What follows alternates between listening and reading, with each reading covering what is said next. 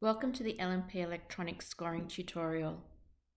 Prior to starting the game, when arriving at the bench, you'll see the iPad is loaded with all the games allocated to that court for the day. The iPad displays the date, time and court number and who's playing. Select the game you are going to score. The scorer and the referees will now sign the players in that are attending the game by clicking on the pencil icon in the top right. Select the players that are attending the game by clicking the boxes and ensuring that their number is correct.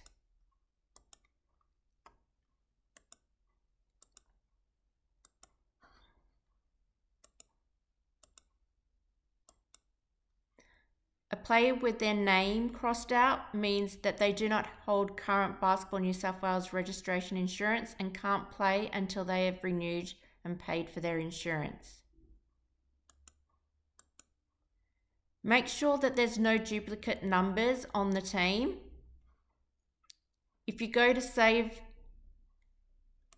you'll notice that a message pops up saying there's duplicate numbers on a team, so you'll need to change the numbers by clicking in the box and either clicking the up or down arrow, or you can type a new number in. Once you've made the change, you can now save this.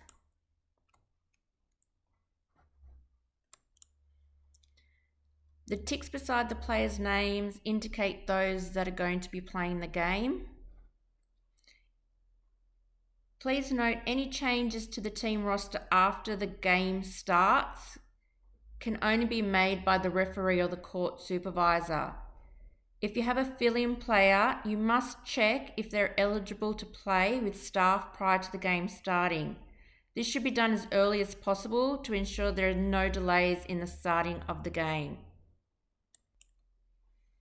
Now that the attendances have been recorded, we need to start the game clock.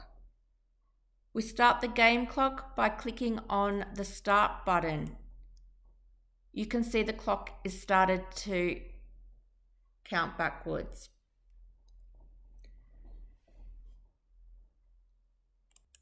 With the clock running, you can now record any points scored or fouls. To record points scored, click on the player's name, making sure there's a red frame around the name, and then clicking on the points they have scored. Remembering a free throw is 1 point, 2 points for a field goal, and 3 points for baskets scored anywhere outside the 3-point arc. You can see that those 2 points have now gone up on the scoreboard, and it also appears beside the player's name. So click the player and then the number of points they scored. The player and the number of points they scored. You can also record team fouls. There's 4 types of fouls on the electronic score sheet: regular fouls, tech fouls, unsportsmanlike fouls, and disqualification fouls. The referee will let you know what type of foul the player is getting. So you click the player and then the type of the foul. You can see the team fouls are recorded in the box underneath the team's name. So the player and then the type of foul. You can also record timeouts. Timeouts are recorded by clicking on the timeout button and then clicking on the team that's called the timeout. You can see that this has been recorded because in the timeouts remaining, MWBA now has 0 timeouts. You may need to pause the clock for timeouts depending on what competition you are playing. You can always ask a referee if the clock stops for time out. Once the timeout is finished, you can resume and continue to add points. If you make an error at any time, you can click the undo button. Please note that this only undoes the last action and no further.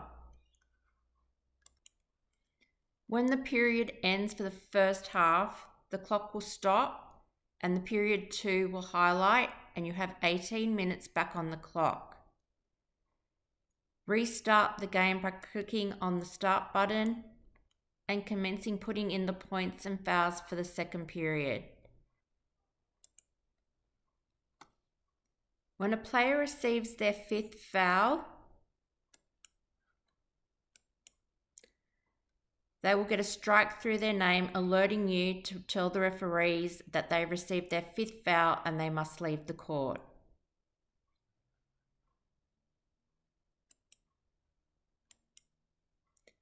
When a team receives their 7th team foul, a light appears above the team that gets to go to the free throw line.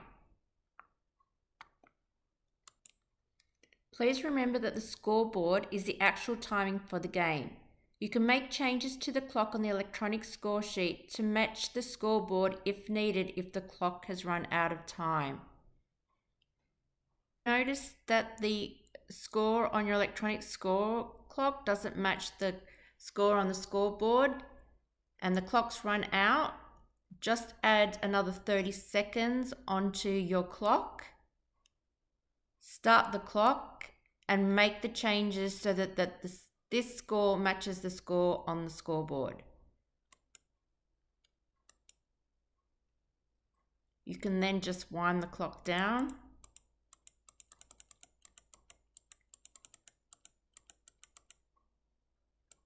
The referee can come and make sure that it's now the correct score on both the scoreboard and the score sheet and end the game.